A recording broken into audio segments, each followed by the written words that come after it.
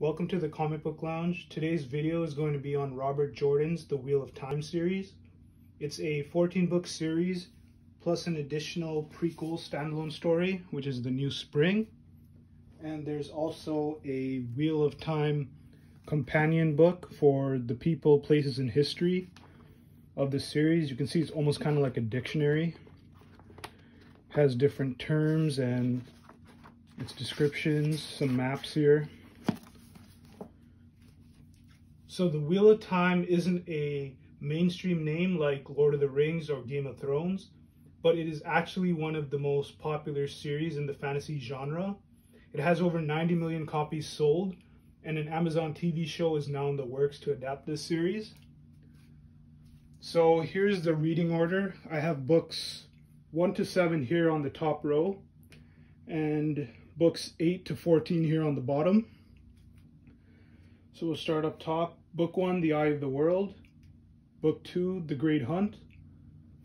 Book 3, The Dragon Reborn. Book 4, The Shadow Rising. Book 5, The Fires of Heaven. Book 6, Lord of Chaos. Book 7, A Crown of Swords. Book 8, The Path of Daggers. Book 9, Winter's Heart. Book 10, Crossroads of Twilight. Book 11, Knife of Dreams. And this is where all the books written by Robert Jordan end, because he sadly passed away. But Brandon Sanderson took up the mantle and finished the last 3 books. So starting with book 12, The Gathering Storm, is Brandon Sanderson, with also extensive notes from Robert Jordan. Book 13, The Towers of Midnight.